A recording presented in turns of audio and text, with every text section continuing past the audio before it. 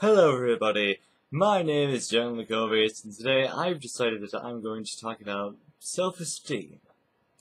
Basically, to summarize this video, it's gonna revolve around, how to feel good about yourself. Well, not really how to, but the benefits of feeling good about yourself. Self-confidence, mainly. Alright, when you do something and you don't really feel that good about doing it, the chances of your success decrease drastically. Now, when I say that you don't really feel good about doing it, that doesn't exactly mean that you feel unwilling to do it, but rather you don't feel good about the situation you're in, like, oh my god, I can't do that, you know? I'm sure you get what I'm talking about. If you have that kind of thought process, then it sort of puts it in your mind, like digs a deep hole of failure inside your mind, and it just repeats the same thing, like, I can't do that, I can't do that. And the more your mind repeats that, the more your actions begin to reflect upon that, because you begin to believe what you're, thinking. Well, even more so. Because, I mean, honestly, if you didn't believe it, then you probably wouldn't be saying it in the first place, but, it reflects your effort of even trying, mainly, because if you're having the thought process that you're not going to be able to do something good from the very start, then of course you're not going to do very good at it. You're going to do horribly at it if you got that kind of attitude. Hence why a major factor in doing good things or doing things well, a major factor in doing that is believing in yourself. Because if you don't really believe in yourself to begin with, then yeah, you're gonna fail, but if you believe in yourself, there's still a chance that you will fail. However, you'll go down happier? I don't know. But if you're like me, then you'll be willing to accept your defeat and be willing to learn from it, mainly. That's what I do. But of course, you won't be willing to learn to begin with unless you have a good attitude about what it is you're doing. Because that good attitude is always the key factor. You have to be positive. I mean, don't get me wrong, no one can be happy fun times all the time.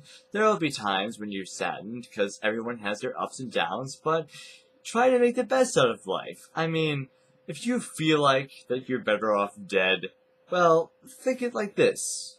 At least you're alive, right? Say your self-esteem is really low, and you feel as if you hurt everyone around you because, well, you're alive. It's mainly how you do what you do. You just feel as if you hurt everyone. That's not really the case, but it might be how you feel. Not saying it is. It's just an example, man. I mean, just go with the example. So yeah, if you feel like you're hurting everyone around you, well, you're really not. You're just messing things... I don't know. Not really messing things up per se, it's just that downtime in your life, really. I mean, everyone messes up every now and then. You can't really help it, but rather than just, because of your failures, you feel like you're hurting everyone and such like, rather than feeling like that, you should be happy that you have the intelligence to realize that you're hurting people from your mistakes, in which case you should have the intelligence to figure out how to get better, right? It only makes sense. Keep in mind that not everyone has that intelligence, so if you realize that you're hurting people, you might actually be pretty lucky. In that case, I mean, even just knowing things. However, once again, it revolves around that good attitude. I mean, you have to have a good attitude and, be willing to pick yourself up again, like, no, that's not true, I'm not hurting everyone else, I can do this, I'm not hurting everyone else, just gotta beat that into your head and then everything will be fine, trust me.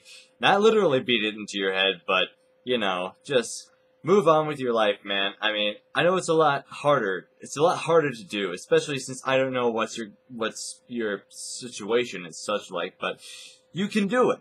I know you can. I've seen people come back from the worst kind of stuff. I mean, some people might think that their stuff is worse than everyone else's, but, I mean, it might be true. But still, you still have to find that power within you to move forth, because, in all honesty, I don't think anyone likes being saddened and, like, putting themselves down and making themselves feel like crap. So, that's why they've just gotta, learn from their mistakes, become better than what they are, look forward to tomorrow.